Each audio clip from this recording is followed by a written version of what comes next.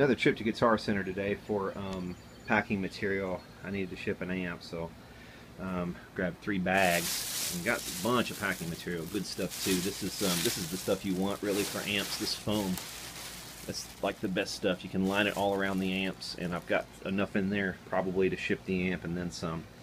So that's cool.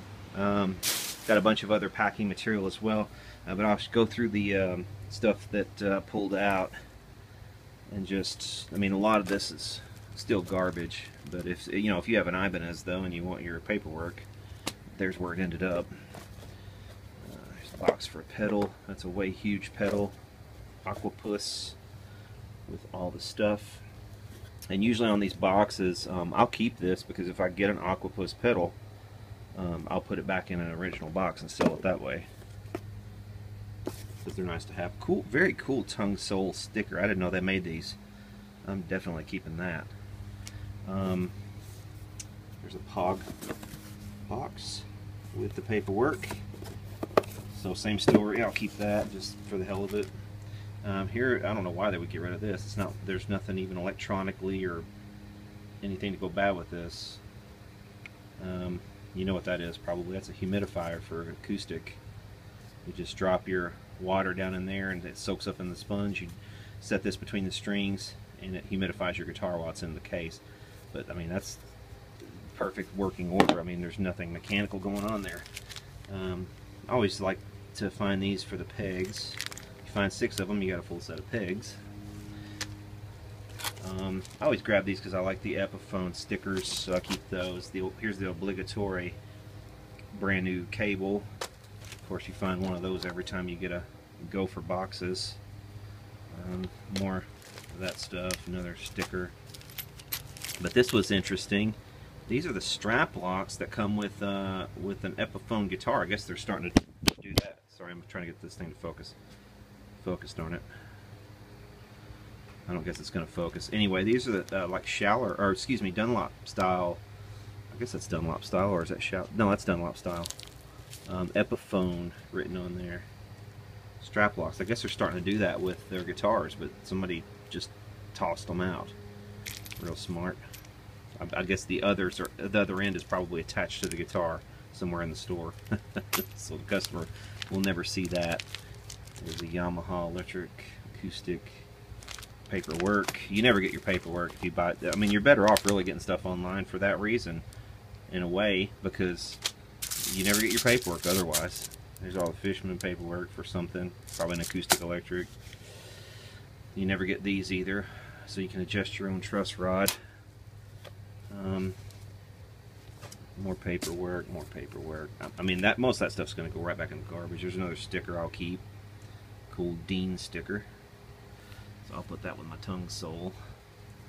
There's another poster, and I don't need another Epiphone poster. These are a dime a dozen, but I mean, what the hell. Another Epiphone sticker.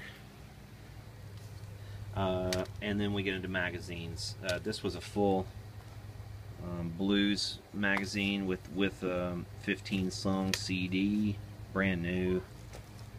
So there's that. Acoustic guitar. Another acoustic guitar, more acoustic guitar in the plastic. Bass player magazine, another same acoustic guitar. Another bass player, acoustic guitar. This magazine's out the ass. She's pretty kick-ass. I've seen some of her videos. This is cool. Collectible guitar magazine. Greg Martin, Kentucky Headhunters. He's from my neck of the woods. Got 2 copies of that. Here's another one. I've never seen this magazine before. I guess I'm just out of the loop. Distributed by Hal Leonard. $6 magazine. Features George Gruen. Premier guitar. 6 obscure amps that absolutely destroy, and just judging by a couple of them that I've owned, those do destroy. Never had that one, or that one. So what's that? I don't know what that one on the back is there. I'm not sure. Keyboard amps.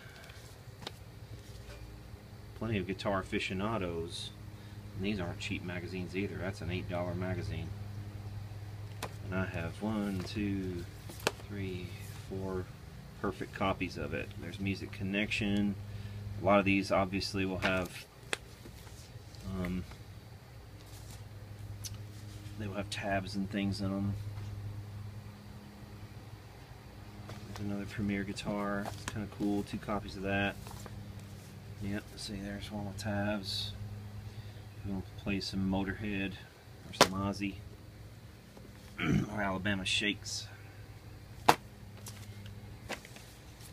keyboard, more musician, multitasking. There's another Guitar World, Dream Theater, Stone Temple Pilots, Lamb of God, Ryan Adams, and plus some Rush stuff. See, that's always good. Ukulele magazine.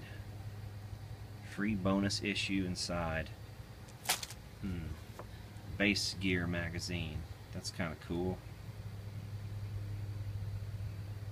It's a $7.50 magazine from the fall of 2015. Here's a box. You wonder why, if you bought an orange amp, you wonder why you didn't get your box. This is why. Because it was in the dumpster. Got several power cables. I mean, these are, you can always use these. These are off computers, and I know that because look what I got. This is a Teac DVD burning station. It's got one bad, obviously bad, broken drive up here on top, but these look all perfect. 1, 2, 3. There's a little ant there. 1, 2, 3, 4, 5, 6, 7. And I don't know if this is a standalone thing or not. I mean, it has something, a little display screen, and the model number on it is, let's see, it's got a model number, DVW D17-160. I mean, I'm not going to let that go to the dumpster. Why the hell would I do that? Let's see what it's got in the back. Power supply, and nothing much else on the back. So I'm thinking this might be a standalone unit.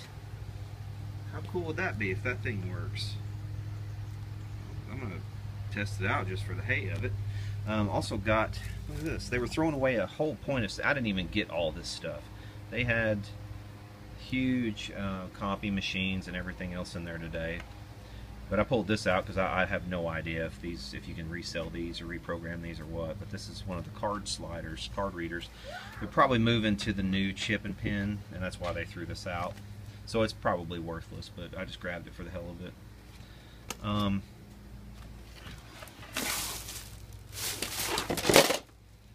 This